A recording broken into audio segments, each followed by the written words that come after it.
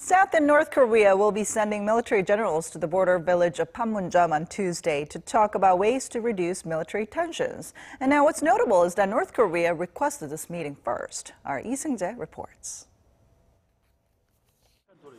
South and North Korea will hold their second general-level military talks on Tuesday at the Peace House on the southern side of the Truce village of Panmunjom to discuss measures to enforce the military portion of their April summit agreement.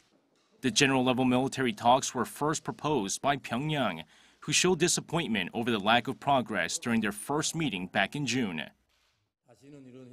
Let's not have such talks again. The military, it's disappointing. We fully understand your stance, but next time let's prepare more so that something like this doesn't happen again.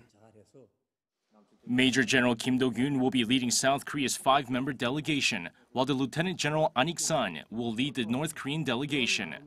The two sides are expected to discuss measures to build trust and increase arms control, such as disarming the joint security area in the DMZ, and possibly withdrawing troops and military equipment from border guard posts.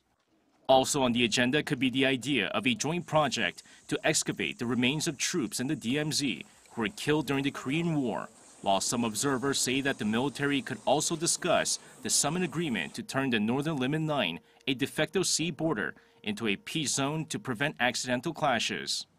The first general-level military talks, which were held for the first time in a decade, led to two sides agreeing to completely restore their military communication lines.